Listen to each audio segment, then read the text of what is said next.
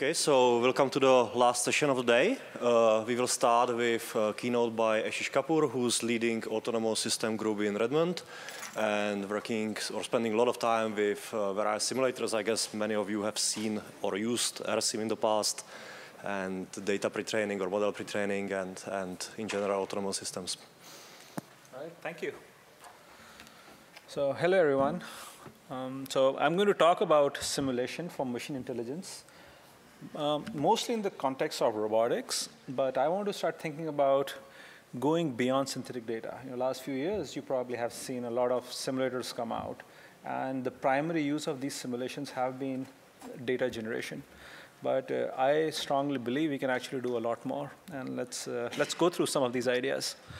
So first, I mean, just to give you a motivation, simulation has been foundation of modern engineering for a long, long time.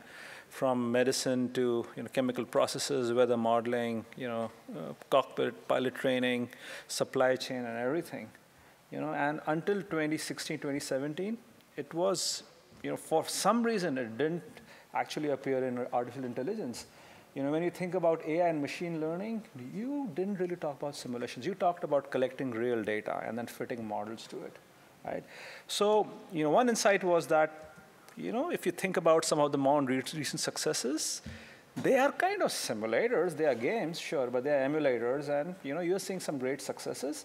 But still, these don't translate to some of the real-world problems we are interested in, like, for instance, in autonomous systems, in real-world process detection, and things like those. So the idea was, let's create a game, but for real-world. And that was the genesis of AirSim, and few of you might have seen this. I'll just, this is not a video anymore, but it is what it is. It's a simulation for the AI pipeline in an autonomous agent. So while we would like to think that this is a simulator for robots and things like that, but really, it's really trying to go after the AI pipeline. When you see the world through sensors, you need to make sense of it and take an action. That's the bit that's been simulated a lot in detail. The rest of the stuff is scaffolding, sure enough, but the emphasis in the AI processes, the machine learning processes. And if you look under the hood, there are a lot of things going on. It's a simulator. There are vehicles. There's a physics engine. There's an environment, some sensor models. Of course, there's rendering happening, some scaffolding to collect data. And you can do hardware in the loop, software in the loop, and things like those. But this is very much classical coding. This is basically how you build video games, right? We are looking at the off-the-shelf rendering engines. You're looking at off-the-shelf physics engine, and you created this framework where you can actually do something interesting, right? And of course, there have been a lot of folks use this fabric to generate a lot of interesting things. So this is, for instance, our collaborators at CMU, and recently they released this data set that was generated using AirSim for visual odometry. Right? Because you are a robot, you have exact poses of the camera and what the camera is doing in this virtual world. You can actually mount cameras in different orientations and different configurations and let it run loose across a variety of environments and collect data at a scale that you have never been able to do it in the real world. So again, data generation has been the primary use case, but we want to go beyond that. Right? And here's another example. Right? This example is actually folks using machine learning to detect poaching activity in African savanna. So the video you're seeing is a real video captured with a drone. And you see those few pixels, the white pixels. So these are elephants and poachers. And the goal is, how do you detect those? Again, a key thing that I'd like to point out here is the fact that you need to simulate an IR camera. It's not just a regular RGB camera. You need to simulate the imagery being captured through an IR sensor. So now you are getting into a realm which is beyond just the games. The sensor simulation component in things like AirSim is what I call the gold, because those are the technologies that not a lot of people worked on, and suddenly we have the need to actually start rendering the view of the world as they appear from the camera. So again, this was a project that was done with Air Shepherd, which is a nonprofit based out of Seattle, work quite a bit in Africa, and they were able to use it and start building models that were successful. But one of the things that struck me out is that our ability to create these sensor simulation was very poor. So I'll give you an example. right? So this is a video, right? On the top left, you see camera images being captured through a drone as they are flying in the simulation. But we actually need to operate on sensor simulations. So on the lower left is what the sensor simulation is right now. It is using, again, deterministic routines, our understanding of how physics operates and how reflectivity of the heat happens and how it's been captured. And of course, it's nowhere near realistic. On the left, what you see is basically same phenomenon, but actually being pushed through a neural network. Right? How do you generate these kinds of sensing? Right? Now you're actually starting to see these components, these neural modules that start to appear in simulation, which are definitely a little bit more realistic than what we could actually do with our traditional way of encoding. So again, this is where some of the initial thought came. Here is another example, which is our collaborators. Let me move forward.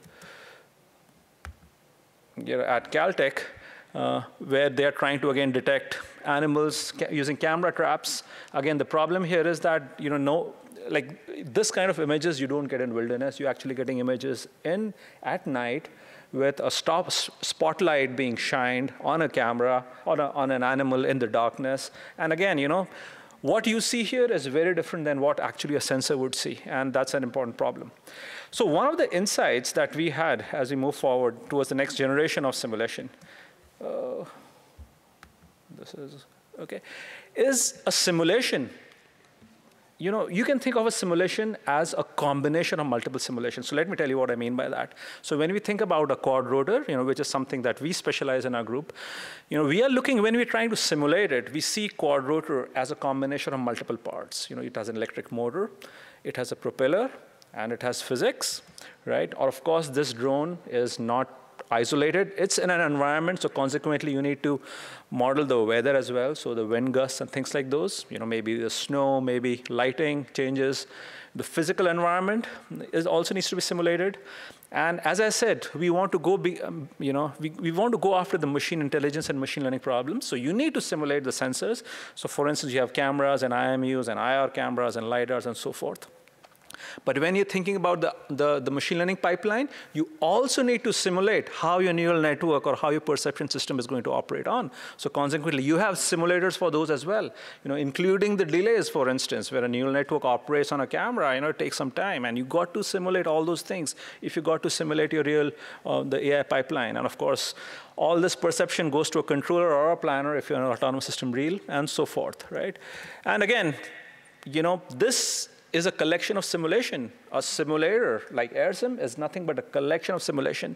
And if you start thinking in terms of neural components, in terms of differentiable components, right?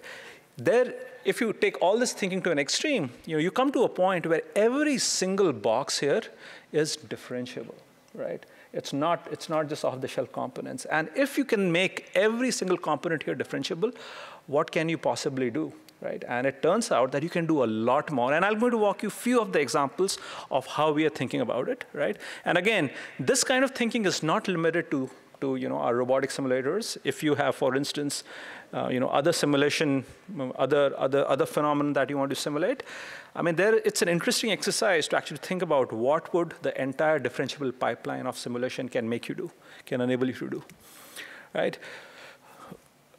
All right, so this is, I'll just quickly walk through this example. So here, the first thing you could do, of course, is, you can actually train your controller. So when I say that, this is a simulation, imagine the case when your controller and a planner are differentiable as well. And of course, in this age of neural network-based control, you can replace them by a neural network, and they become differentiable.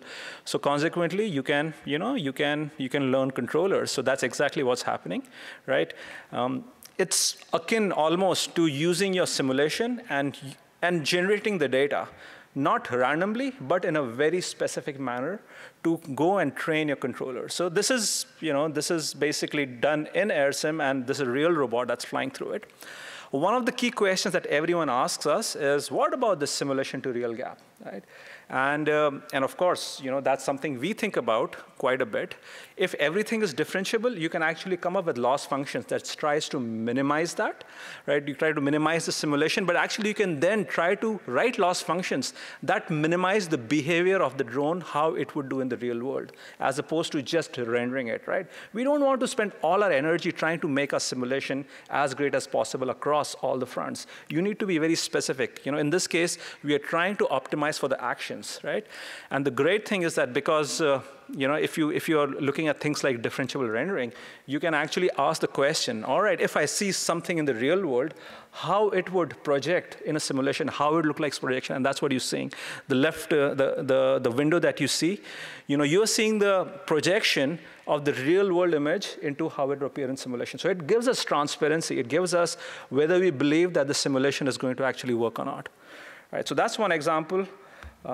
Folks have done the similar thing. So this is, students at Technion who basically, again, did the same sim to real. No training in real world. Just took the data, and then you're operating. They were participating in this autonomous driving car challenge, and they were using simulation to train their models to do that.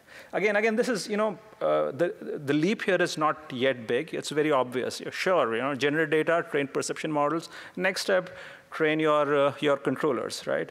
But can we do more than that?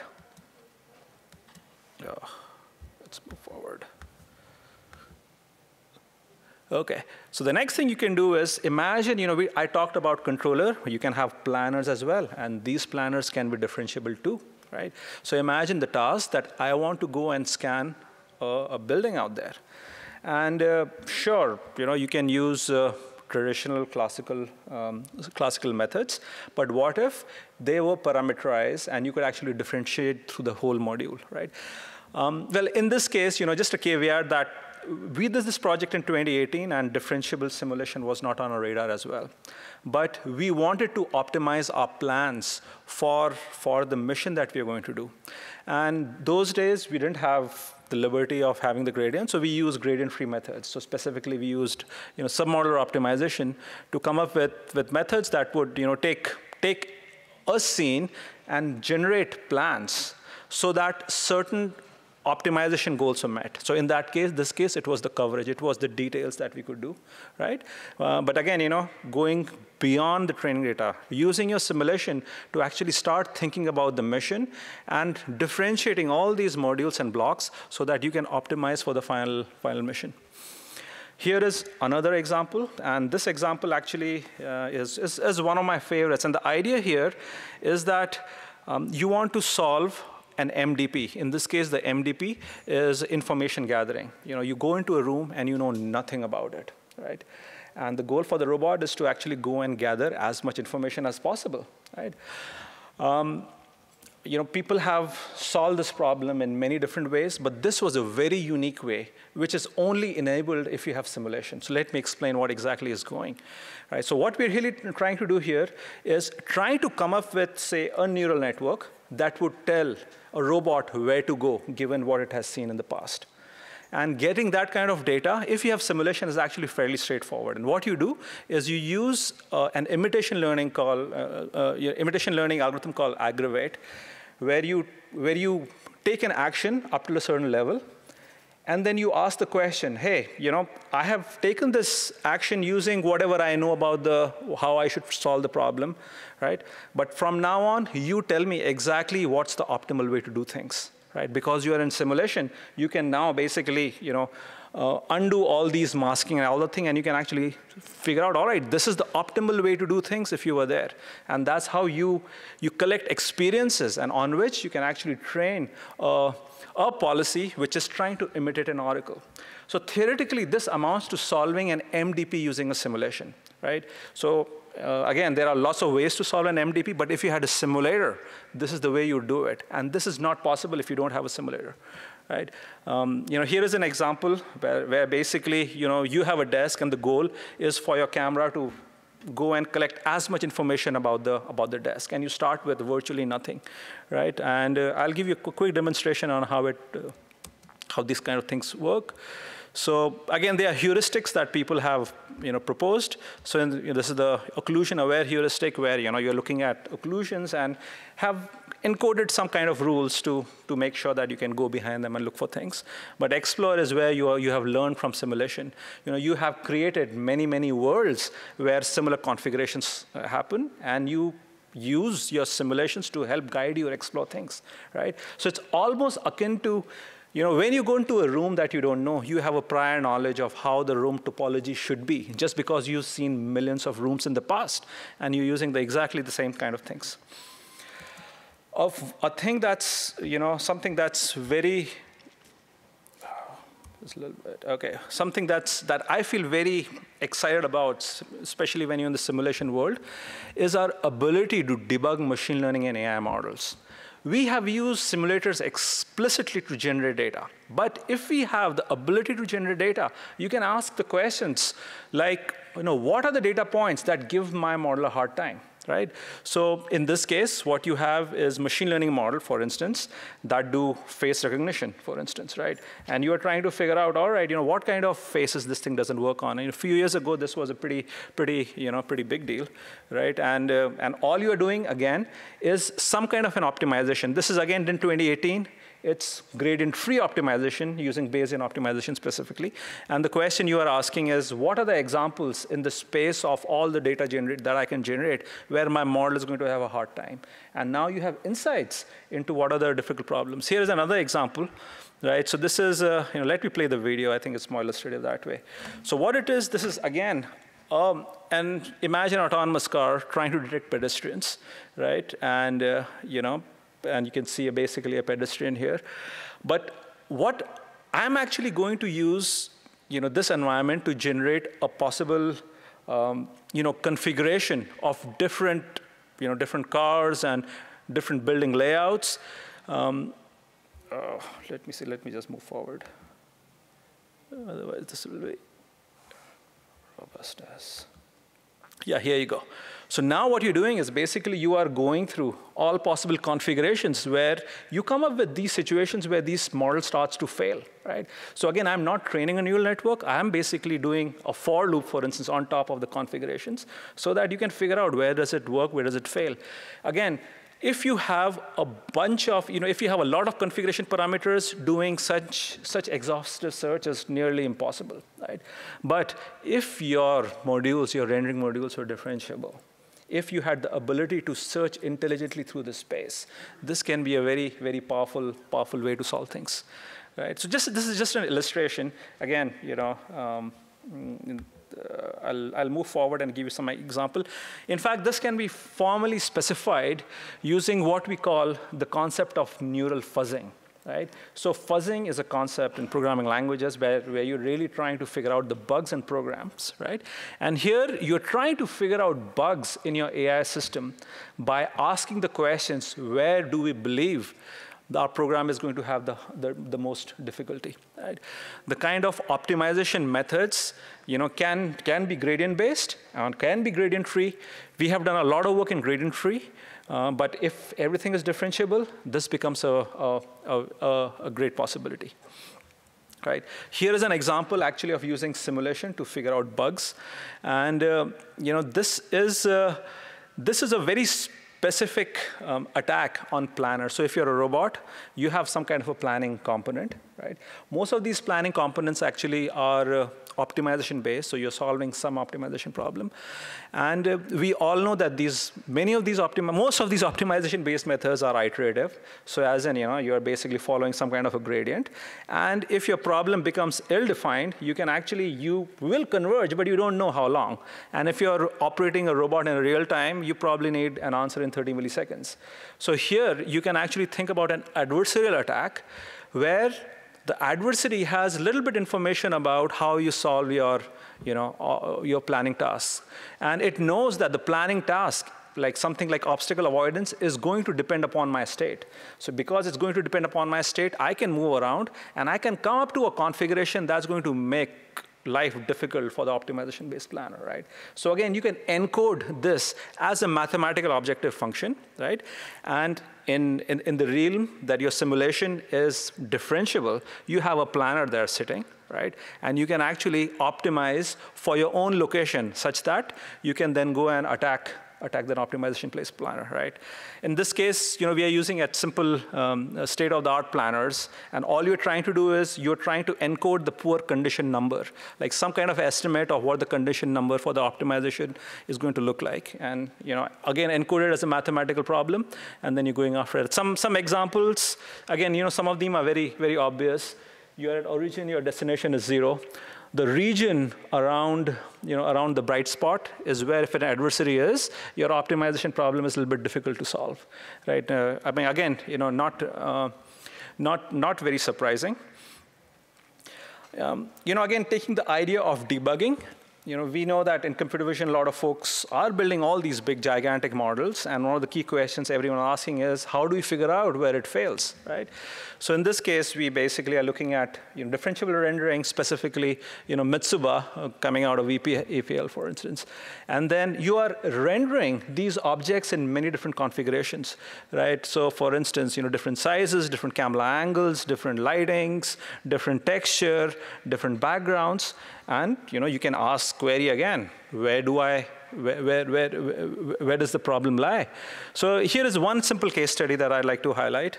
You can actually start asking, what are the important components that let you identify when a mug is a mug? So for instance, in this case, we generated many different configurations of mug, and by aggregating the results, it kind of gave you a hint that probably, what's inside the cup is for some reason far important than what's outside. And why is the case?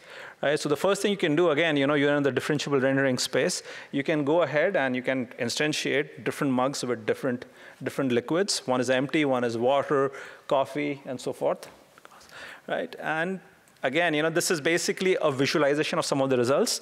So when you have coffee, your algorithm actually identifies as a coffee. But when it's water, it's basically saying that it's a bucket. With milk, it's saying, it's saying a cup or a pill bottle, right? And so the content is more important than the shape itself. And that should give you a red flag that, all right, I should go back and probably try to identify some things. Again, this project is open source, so if you just look for 3DB, search for it, you can download it, you can start playing with your own machine learning models right away. As I said, we do a lot of stuff besides just computer vision. So in this case, we were designing robotic systems to do stratospheric modeling. So in this case, you have a weather balloon that's going to sense stratosphere. So this is layer between 60,000 feet and 100,000 feet. It turns out that it's a very important layer, and we don't have much active sensing. So you can actually send these sensors. And the policy of these sensors on how they're going to sense, again, if you have everything in simulation, you can actually differentiate for that. You can differentiate for those parameters on how should you be deploying the sensors in the atmosphere to get maximal information, right? I'll finish with a couple of examples that I think you might find very interesting. So as I said, we are an aerial robotics group. That's one of the primary missions. So one of the things that we've been looking at is auto land capability. So eVTOL revolution is at our doorstep. I mean, if you're following that, you know that these things are moving at a very rapid pace. And one of the problems is going to be safety in foggy conditions. So for instance, what I have over is how your airport looks when it's foggy. And humans, pilots, sure, they are using autopilots, but these autopilots are very heavily instrumented. They are not camera-based. There are a lot of radio beacons out there that's helping you guide through that very precisely, and it's a very reliable system.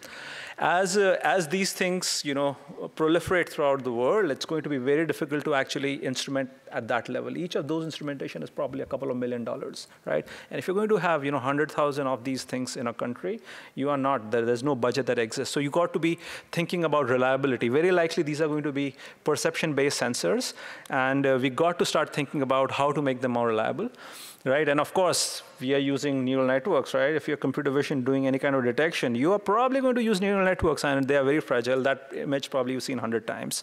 If you're in the field, which is image plus any imperceptible noise makes your machine learning system break, right? And you know, we are going to actually use that property, but invert it. What I'm going to ask the question is, you know, given a neural network, how should I change my environment so that the neural network can detect these things more easily, right? So I'm not training a neural network. I am instead saying that you have given me a neural network. Now, how should I be designing my landing pads so that these things work robustly? And again, if your simulation is completely differentiable, you can differentiate for the parameters of your physical environments. In this case, what you do is you take the texture of the landing pad, and you differentiate through the parameters and do a gradient descent to come up with landing pads that are, that are physically realizable as well as more robust to the given model. So here is the example, and of course, the landing pad on the top looks very funky, very hippie, but it's just a proof of concept that, actually you can do these things. One of the key questions is, are these things physically reliable? Sure, there's one thing to do in simulation. What about the real world? So what we actually did was, we trained these patches that would help us detect many of these objects. So you can see the patch on top of the car, on top of the airplane. These are stickers, small stickers, but they are basically being optimized through this differentiable rendering pipeline, where you are asking, all right, what kind of patch should I be putting on objects so that they become a little bit easier to be detected, right? We talked about texture. The next thing is shape, right? So this is the work that we're going to work with Pascal on. And again, thinking about, some mission where you have the ability to optimize for shape as well, right?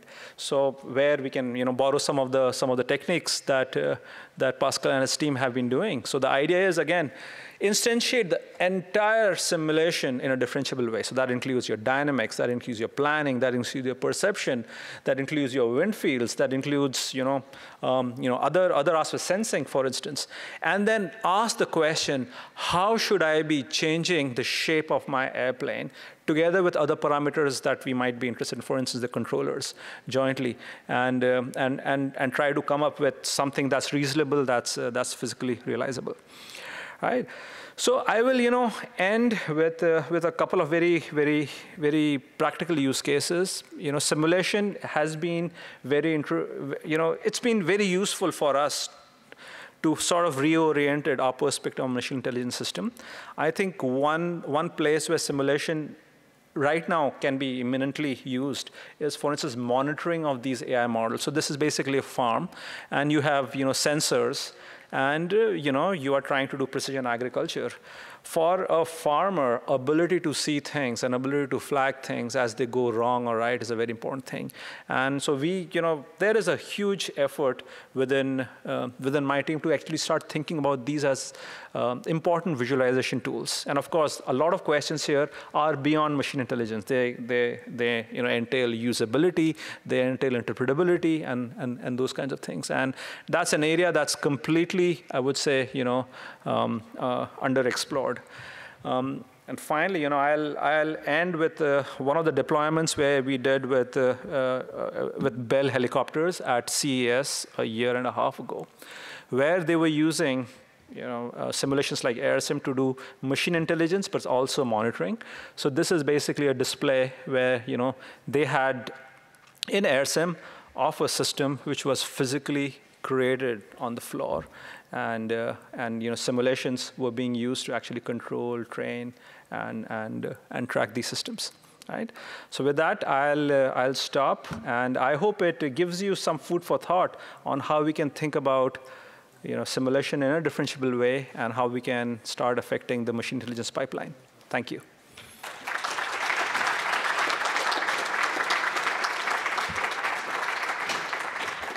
Okay, thank you for a fantastic talk.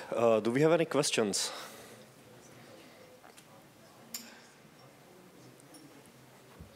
So maybe let me ask you first. So we've seen a lot of success for simulations or simulated data. Whatever it's about reinforcement learning, where you need zillions of episodes, when it's about situations when it's difficult to get the accurate ground truth, like dense depth, dense optical flow. There, I don't think anyone doubts about simulated data, or we've seen it multiple times to be really the key thing to actually achieve really high accurate models or solve the problem. But we've seen a bit less of it, when it comes to object detection and these tasks. What do you think is stopping the community from a little bit more exploring this? Yeah. So I think there's always a trade-off between where the data exists versus not. For object detection, for instance, I mean, people have spent decades trying to curate a set of data and benchmarks. And I think eventually we will get there. I mean, we do see that when you're going after a very specific problem, so for instance, in the poacher detection, right? Off-the-shelf systems, even the data didn't exist. I mean, the team parked themselves in African savanna for 3 months, and all they could get is 3,000 frames. Right? So the lack of data will guide you towards simulation naturally. In many of the cases where data doesn't exist, simulation is the only choice. But where the data exists, I think still there are established benchmarks, so people gravitate towards that. But I think this will change slowly. Okay, thank you. Any other questions? Thanks a lot for the amazing talk and work. One question that you sort of addressed with the robots are becoming more embodied and you want to simulate the perception and so on. The more you actually want them to do, say, talk of a interaction, the more you need to simulate like a contact forces and so on. And eventually you end up sort of simulating the entire world, right, if you want to do everything. So where do you see current limitations or the potential for simulation to sort of generalize to the open world? Yeah, no, absolutely. It's a great question. So the thing is, if you really truly want to simulate the entire universe, you should probably start at the atom level or probably even there. And there is an abstraction where you got to sort of say, all right, rest, I need to believe that my current code can do that and I'll build simulation on top. Right? That abstraction, that level of abstraction depends upon many factors, including your ability to compute, your ability to model things. Sometimes there are processes we don't even understand, and there are many processes, for instance, in turbulence modeling that I think at the cutting edge of research we ourselves don't understand, let alone code it. So the envelope of simulation will really depend upon our capabilities, our computational abilities, and our need to sometimes solve the problem, right? Some of the most difficult simulations I've seen were actually invented 30, 40 years ago because simulation were the only way to go, right? And again, it's one step at a time. I think, some of like contact forces still very difficult, right? For various computational reasons and things like those.